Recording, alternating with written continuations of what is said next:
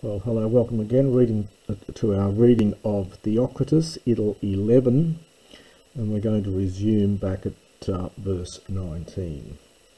So, lines 19 to 24, Polyphemos calls on Galateia and asks the obvious question, "Why don't you like me?"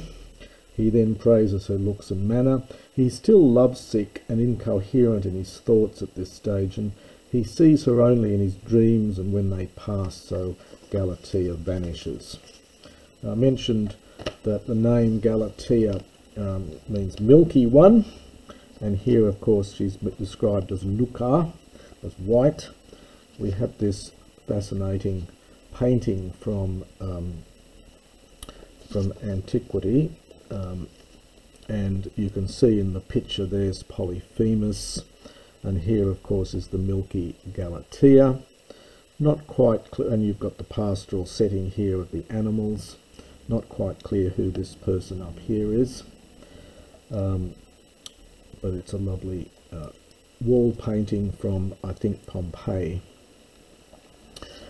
So in this next section that we read from 19 to 24, O Luca Galateia, Tieton filiont apobale, Leucotera pactas pot idein, Hapalotera anos, Mosco garotera, Theorotera omphakos omas.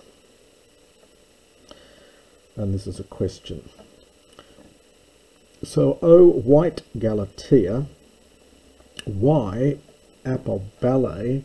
Well, do you reject, throw away, repulse the one loving you? And then in apposition to Galateia, you who are whiter than, and we get pactas, but pacto is cream cheese, whiter than cream cheese. Pot idein for pros idein, epexegetic infinitive here, to look at. Well, softer than, now anos is a genitive here. The nominative of this word does not occur. We only have it in oblique cases, and this is the genitive. So it's softer than a lamb, but garotera, garos means playful, or can also mean proud or standoffish, or some might translate it as more skittish than a Moscow. This is a genitive here, after the comparative, than a calf. And Theorotera, another fairly rare word. Theoros means bright or shining or sleek, perhaps. So more shining, and again two genitives here. An omphax is an unripe grape, and the adjective almos here is, one meaning of it is unripe. So more shining than an unripe grape. Phoites, you come, you frequent. The out here probably has the sense of here, so you frequently come to me, understood hutos in this way. Hoka for hote, when sleep, sweet sleep, eke me, takes hold of me. So you only, in other words, he's only seeing her in his dreams. Oike, and you go immediately, iusa, going, hoka, when, sweet sleep, anime, releases me. Fuges dospe ois polyon lukon athresasa. So it's, do you, it's a question again.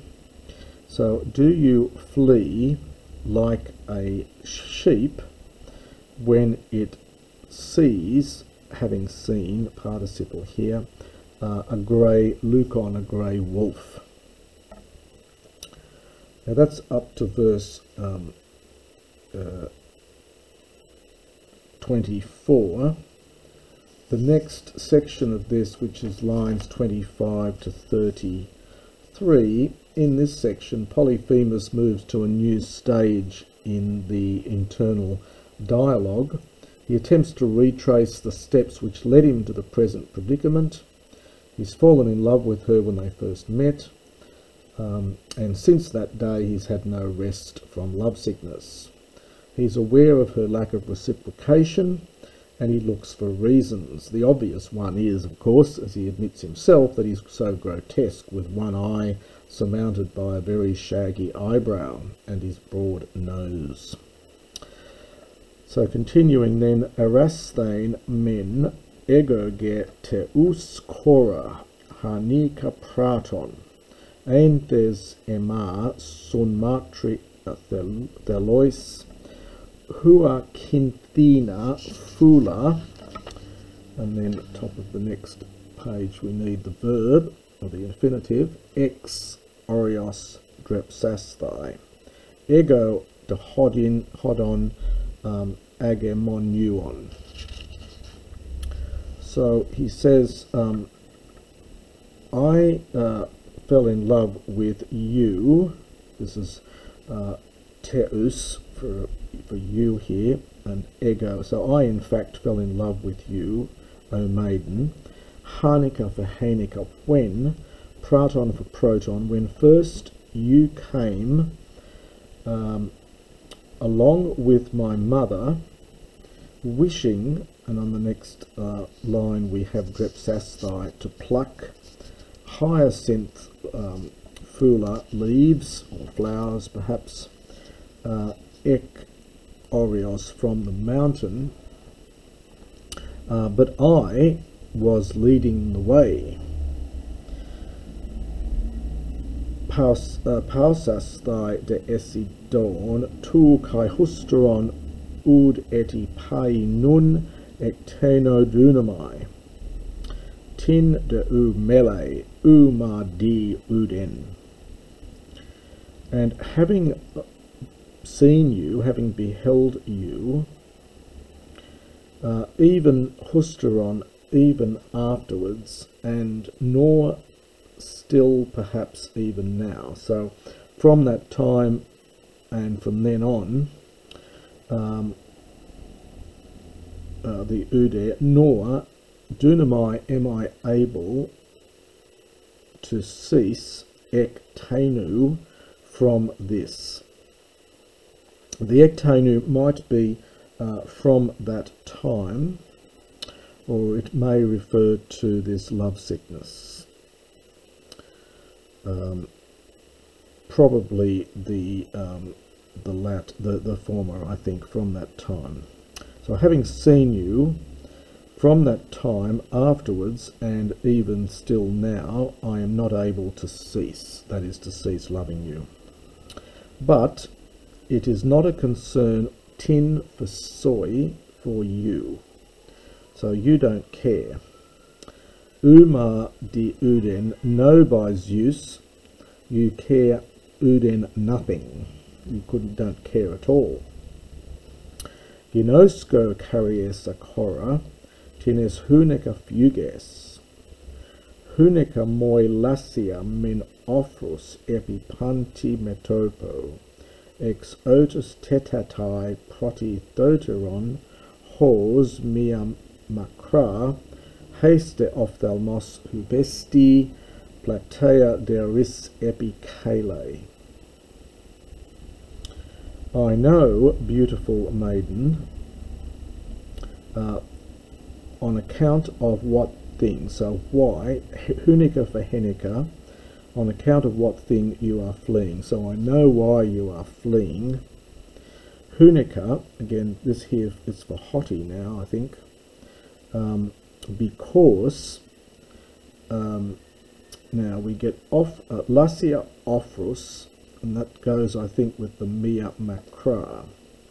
Since there is one great shaggy eyebrow, and it gets split interestingly across the two lines, on my entire forehead.